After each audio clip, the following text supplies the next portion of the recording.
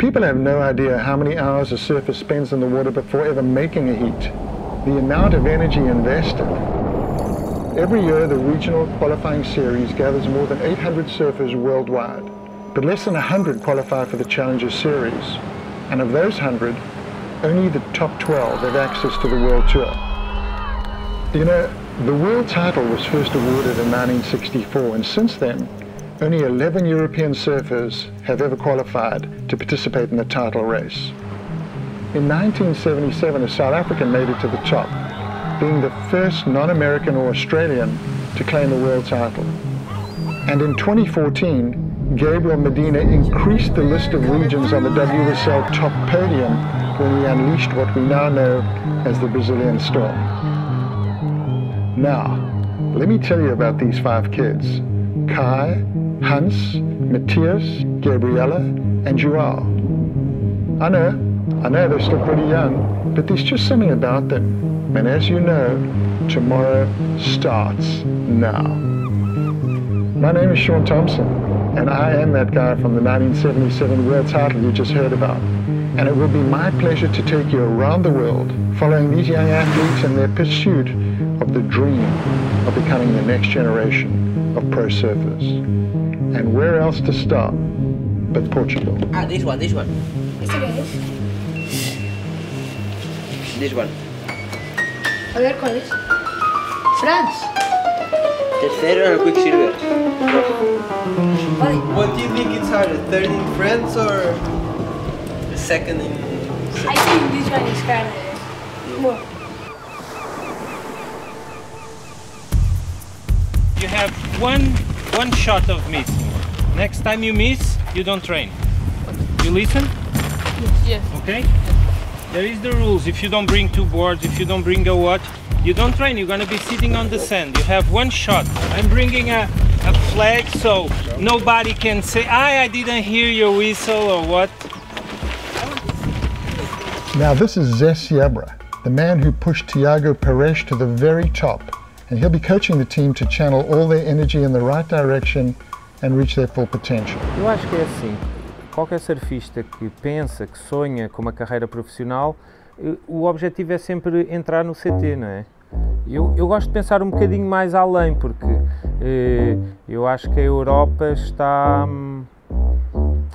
carente de um European Storm, não é? De entrarem no CT e irem lá, porque não, já que lá estamos, porque não ganhar, etc.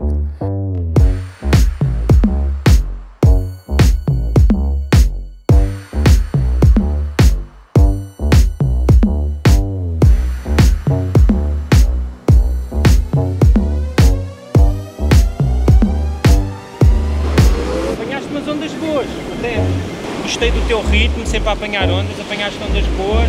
Se a coisa não corre bem, tenta comportar mesmo assim, não desistas dela, percebe? Então bora, dá tudo o que tens. Quality, it's better than quantity. Ok? Ok, you can go, 25 minutes. Portanto, está quase a começar o HIIT, não vou falar mais, cada um por si. Eu sou um gajo que eu quero desenvolver a autonomia nas pessoas, eu não quero desenvolver a dependência, percebes? A dependência no surf mata o atleta. Mata. Tens que ser super autónomo. Alright. ¿Sabes tudo? ¿Tienes dúvidas? Let's go.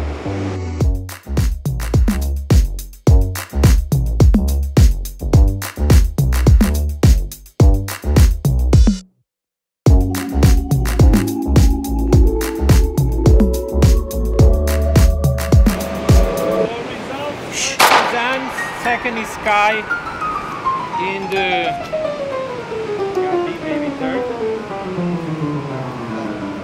Sí, bueno, cogí 2 buenas y tuve suerte que Matías, ni Kai ni Gaby cogieron igual una buena y no tenían otro backup.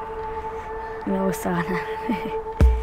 O objetivo do Hans, eu até lhe disse a ele, Hans, tu surfas tão bem, és consistente, tens um ritmo, tens força, tens tudo. O grande objetivo dele é ele conseguir manter aquele nível o máximo tempo possível. Yo me llamo Hans Ericeira, y vivo en el País Vasco, San Sebastián. What I want is everybody can improve on the next one, okay? But I do you guys like 15 minutes now, like free surfing, just resetting, okay? Anyone that had problems and want to talk to me, I'm open to talk now. Carl doesn't look happy with his performance and he wants to receive some feedback from the coach. I will see the scores. Yeah, you can see the score. Hombre, a mí hacer una manga es lo que más me motiva. Quiero ganar y más me esfuerzo. Portanto, o Kai está num processo que eu diria mais difícil até. Vê-se que está com algumas dificuldades de equilíbrio e balanço. A primeira impressão que eu tenho deles é que eles tecnicamente são muito evoluídos, tecnicamente precoces até. Agora pronto, os desafios são iguais para todos. Mejor, hein? Sí, bien. Gostei. Empezaste bem, mais composed, mais tranquilo mentalmente, completando as olas, good combos. It looks like you're struggling a bit with the board, is okay? Su objetivo es llegar a CT y es un sueño eso, porque viajar haciendo lo que más te gusta, las mejores olas del mundo. Nunca tive num projeto destes na minha vida. Pá, eu acho que sonho que quase todos querem, que é entrar no CT, ser campeão do mundo. Não sei, eu penso que o meu objetivo é chegar ao topo. Também ajuda imenso termos todos os mesmos objetivos, ou seja, estamos todos ali para o mesmo, no fundo. It was a long day. Everyone's feeling really tired, but the day is not over yet, kids. My name is Ruben, so I'm a physical trainer. Today we are going to do a easy training because Zé told me that you are very tired, right? So find your space here, maybe Matias in this corner, Gabi Então, que tal? Estão muito cansados ou fresquinhos? Há que manter a consistência, há que manter a alegria, há que manter o ritmo e há que limpar a estrada dos obstáculos que vêm, e esse é o grande desafio para os mais novos quando eles são muito técnicos, porque depois eles começam a ficar famosos, depois é as miúdas, são os campeões da rua, são os campeões do bairro, mas é importante eles perceberem que eles ao mesmo tempo não estão em lado nenhum. Eu ontem vou pôr as imagens que, pronto, se eles querem ser surfistas profissionais, passaram o dia a treinar, vão ver as imagens, é um dos momentos, diria, mais importantes do dia, e uns começam a abrir computadores e olhar para os telefones, e isso a mim preocupa-me um bocado, porque mostra que há ali alguma dificuldade de concentração. Hay una historia que me contaron muchos años. ¿Sabes qué es una pulga? Sí. Una pulga. Mira, si pones una pulga en una caja, así, en una caja, pones una pulga en una caja. Y la naturaleza de pulga es saltar, ¿ok? Sí. Si tapas la caja, ella salta, pero está limitada. Cuando pasado algún tiempo, cuando tiras la tapa, la pulga ya no salta más. Gave up. She gave up. It's easy to give up. It's actually a very common history in the path for a professional surfing career. I think the kids understand that. And it looks like some of them can relate to it better than we could expect. João.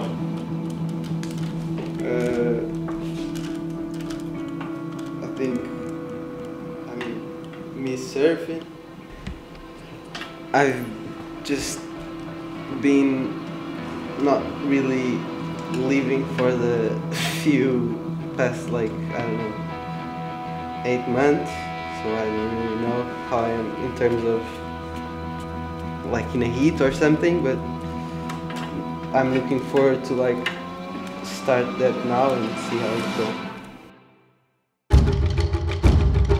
So what's really going on with Joel? Why isn't he surfing? What's he so worried about? His source of energy is still there. The question is, can he renew it? Follow us on the next episode to find out all about it. 6:30 da manhã. E é aí que tu vês, quando os mais novos de repente conquistam coisas muito cedo. Eu quero estar no nível deles. E eu às vezes, pai, mas porque é que isto me está a acontecer a mim?